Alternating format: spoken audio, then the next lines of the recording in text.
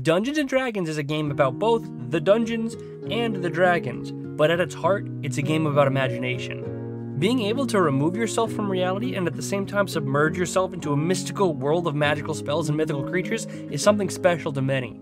Personally, I use it in a fleeting attempt to hide from my crippling student debt.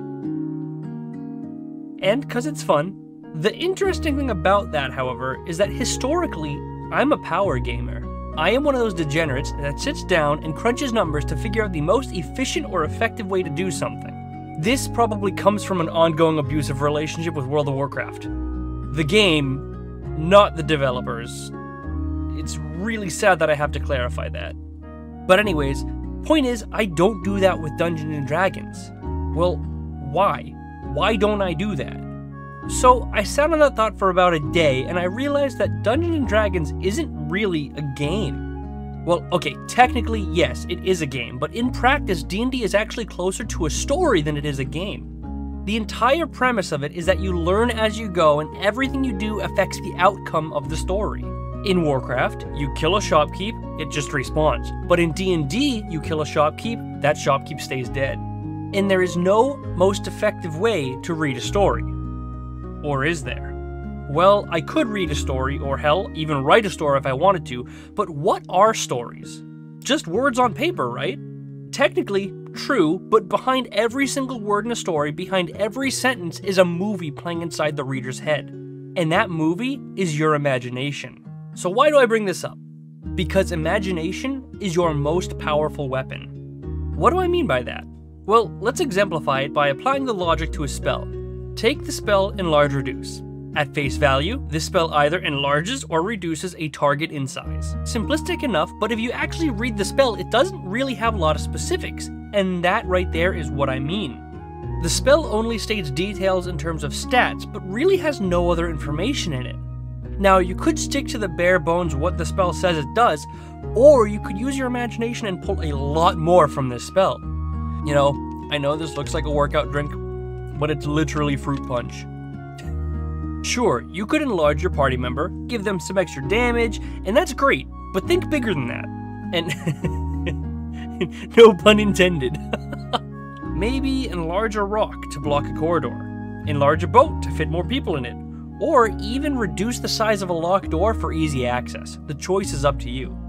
Each of these are different possible uses for that spell that have no mention in the actual spell description. And this is exactly what I mean when I say imagination is your greatest weapon. Some other similar spells are things like Unseen Servant, Wrist Pocket, Secret Chest, or Mage Hand. But not everybody is a spellcaster. So let's look at this from another angle. A simple crowbar, a piece of starting equipment that you get in your Dungeoneer's pack.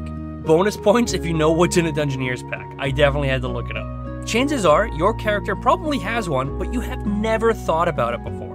You could use it to break glass and enter an otherwise locked establishment, slide it between door handles to effectively lock a keep door, or maybe, just maybe, you could use it to pry something open. I mean, we all know doors are generally the most difficult enemy in all of D&D. Look, the point is that D&D isn't just about rolling a lot of clickety-clack math rocks. Finding imaginative solutions or uses for your skills and abilities are what make the game fun. Being able to turn to the DM and say, I summon an unseen servant to give that nerd a wedgie, is quite literally the best part of D&D.